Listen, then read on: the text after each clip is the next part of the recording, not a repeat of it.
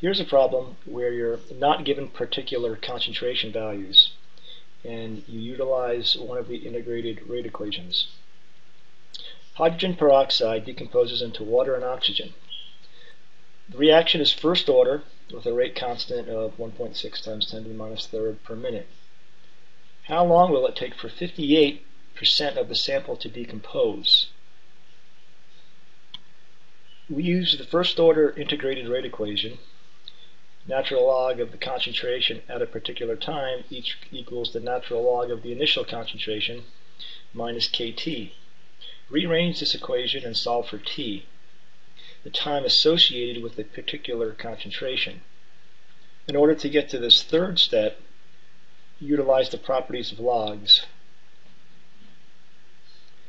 Because we're not given a particular concentration, we can rewrite the concentration at the particular time, AT, as the initial concentration times 42%.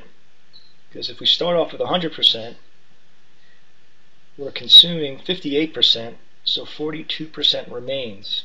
So recall that AT is the concentration at a particular time. We can take advantage of substitution and substitute A0 times 42% into the equation.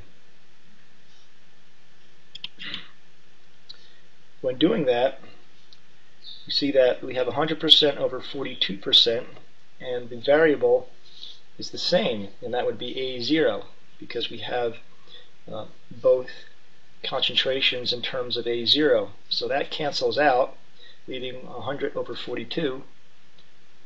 Take the natural log of that, simplifies to 0.868, which equals the rate constant times T. Solving for T, you get 542 minutes. We could estimate if the answer calculated is correct. This is a useful thing to do to verify that your setup, rearrangement, and plugging and chugging into your calculator in fact worked out correct. What we'll do is calculate the half-life for the reaction. We could do that easily because the half-life for a first order reaction is 0.693 divided by the rate constant. So the half-life for this reaction is 433 minutes. Here's the table I used to generate this curve. And estimating where 42% would be, we can see that the time associated with 42% is approximately to the time we calculated using the first order rate equation.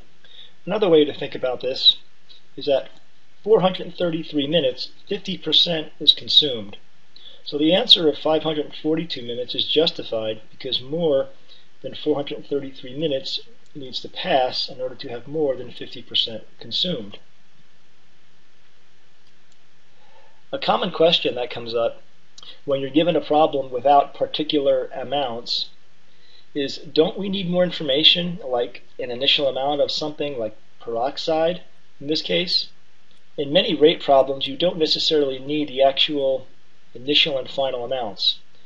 What you do need is the percent consumed or remaining.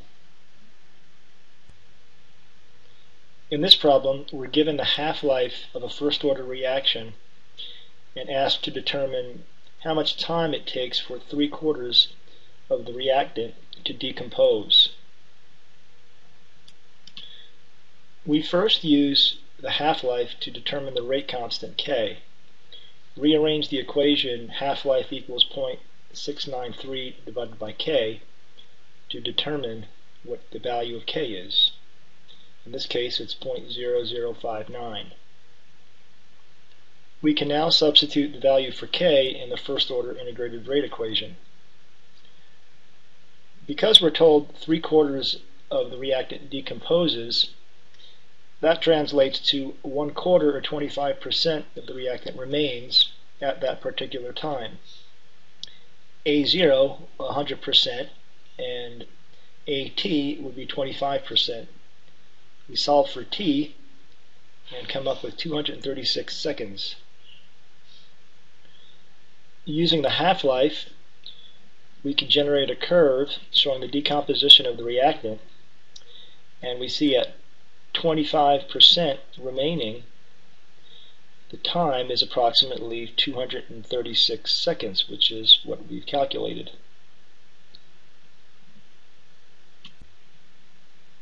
Here's a similar problem with percent and the first order integrated rate equation.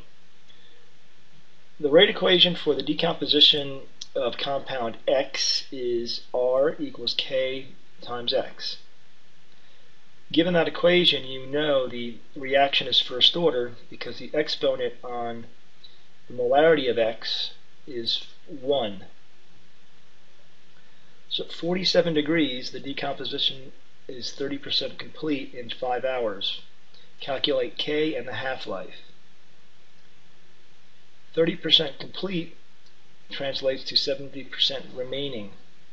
Substitute values into the first order integrated rate equation. When doing this, it's determined that K is 0.0713. Now we could use the half-life equation to determine the half-life. Rearranging, half-life equals 0.693 divided by K, and the half-life is 9.73 hours. To support our answer, we could again plot the decomposition curve for this reaction using the half-life. So when 70% remains, it lines up nicely with 5 hours.